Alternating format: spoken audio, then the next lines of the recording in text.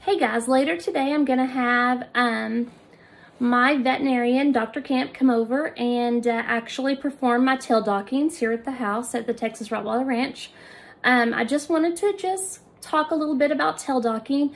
Rottweilers to dock or not to dock? That's kind of like been the question for years. People have asked me like, why did you dock a certain litter? Why did you not dock this litter?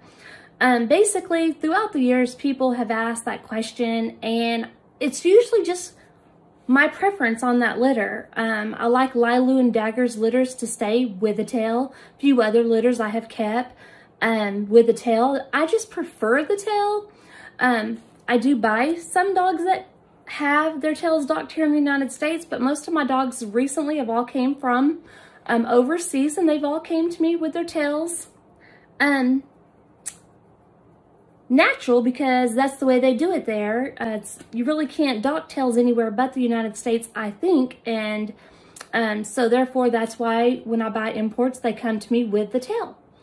A lot of the things people have said throughout the years is they used to dock their tails because it would prevent them from getting their tail caught up in a cart, or some people said that it prevented them from getting rabies by being bit in their tail.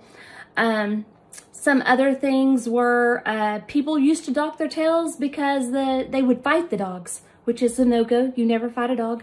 But that is some of the reasons throughout the years that people have done that, to dock their tails. Some people just do not want a dog with a tail, and so I do still dock some litters. Some of them I don't. But anyways, Dr. Camp is going to come over this evening and actually show the procedure. A lot of people who actually have dogs as pets have never seen it be done before. It's not pleasant by no means. My son went back when he was like 14, took a litter to be docked for me, and he never had another litter be docked for himself ever again. He has a few litters here and there, but he does not dock their tails because he watched the procedure and he does not want to have that happen again to any of his puppies, but that's fine. Another few reasons are most dogs back in the day lived on farms. They didn't want the dog's tail to be stepped on by livestock and so forth.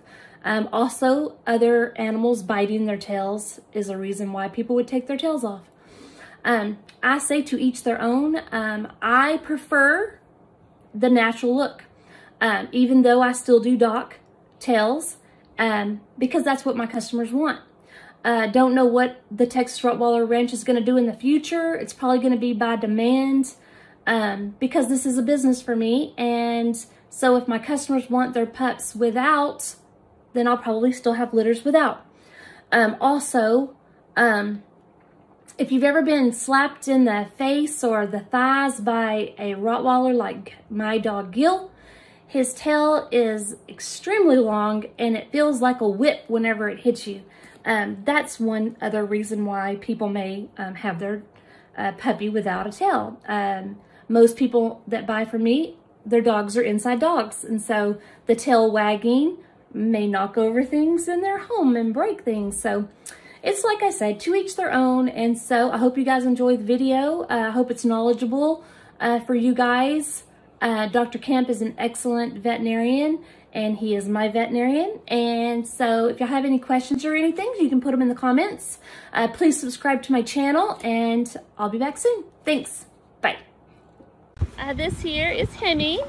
Hemi came from Alabama, Sean Brentley's kennel. Her tail is perfect. You can see that it is the perfect docking. And then we have Lilu. Lilu is from the Ukraine. Lilu's a hot mess. She has her tail natural. She's nursing puppies right now, so she's looking a little scraggly.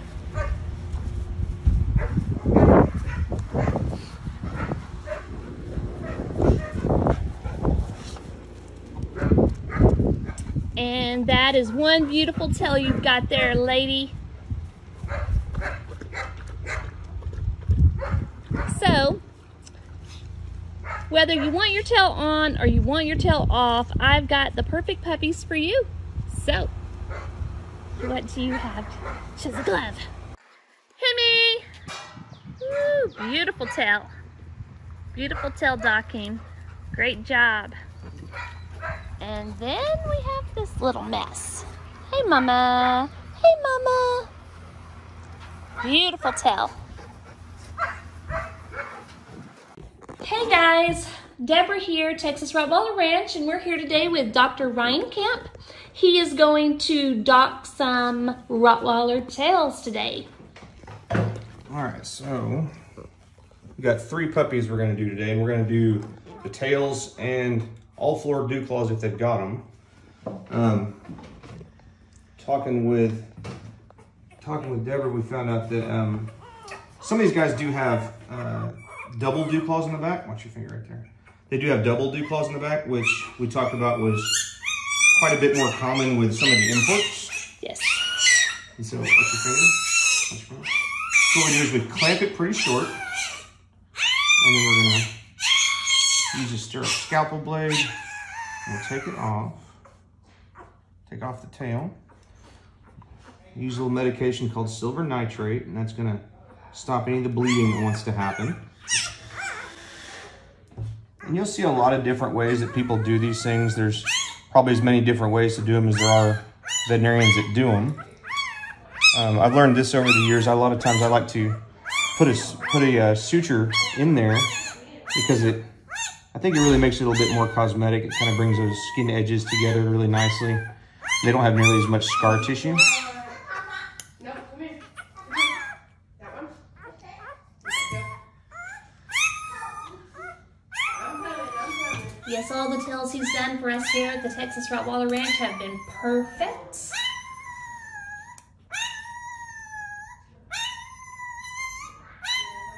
And this is dissolvable suture. So we put one in there, and then it would dissolve, but honestly, most of the time, if Mom is still with them, she's going to usually clean them so much that eventually she'll just sort of dissolve it on its own, usually within a week or so. So it doesn't take long.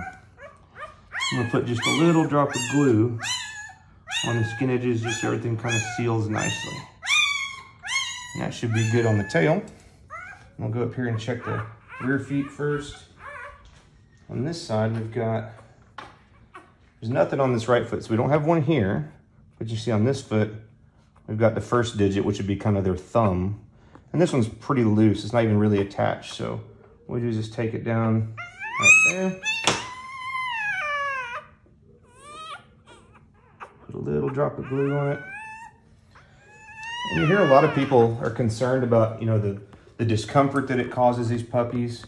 There's an age range you want to do. You don't want to do these guys any older than 3 days, because what will happen is when they're this age, they only register pain for a very short period of time. So as I'm doing this, a lot of times you'll see they'll react just a little bit when we actually do the removal. And then after that, in most cases, you'll see by the time we put them back in the box, they're really not making very much noise at all. And in most cases, we see that immediately after this, if you go ahead and give them a bottle, usually they're, like right now, this one's trying to nurse on my finger. So Awesome. This one's more concerned about getting supper than it is about what we're doing to it.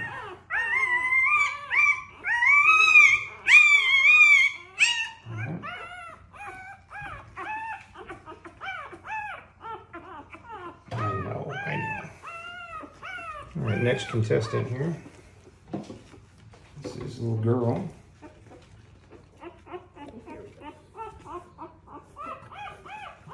And so on the Rotties, we want them to have that nice short Rottie tail, but we do want to leave just a little bit of a tail on there.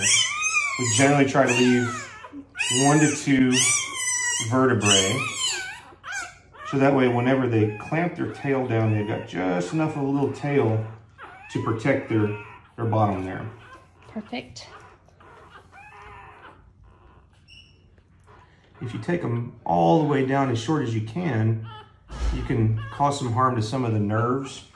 And so to make sure that we don't have any difficulties, we usually leave 1 to 2 vertebrae.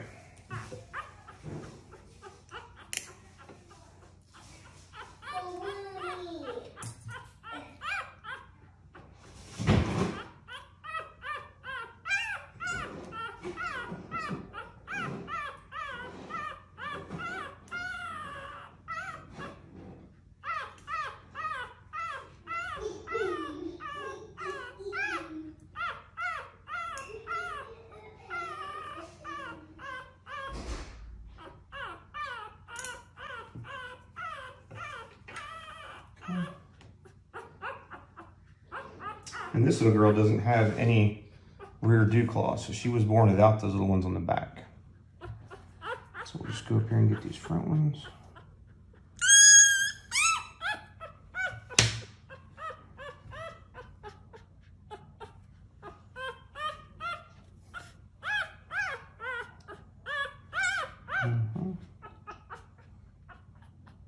You're already looking for something to eat, aren't you? Is that the smallest one? She is like... I think she is, yeah. Yeah, the biggest eater out of the three. I guess she's got some making up to do, right?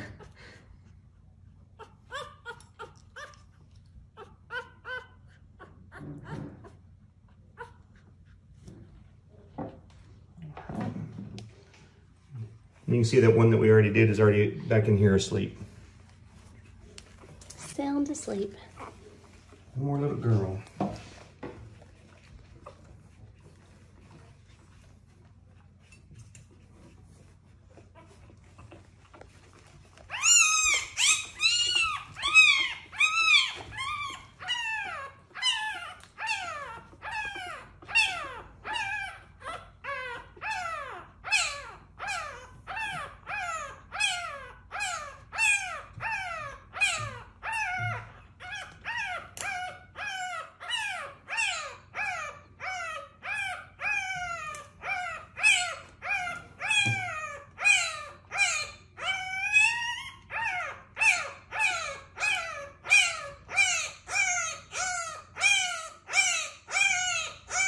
She's mad.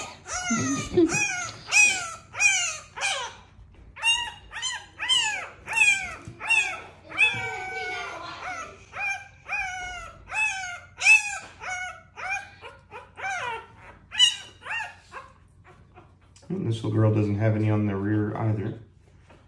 So just two for you.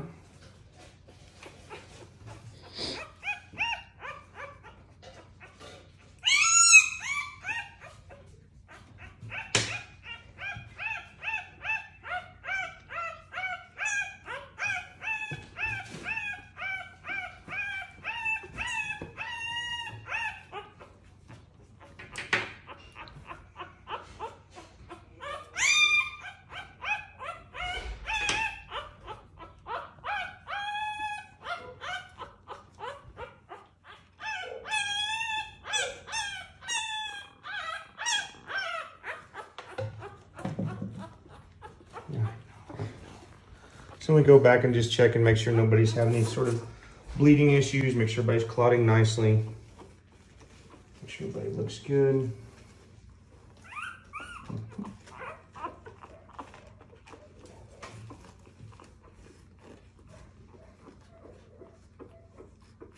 Yeah, looks good. Awesome. Dr. Ryan Camp is in Maypearl, Texas.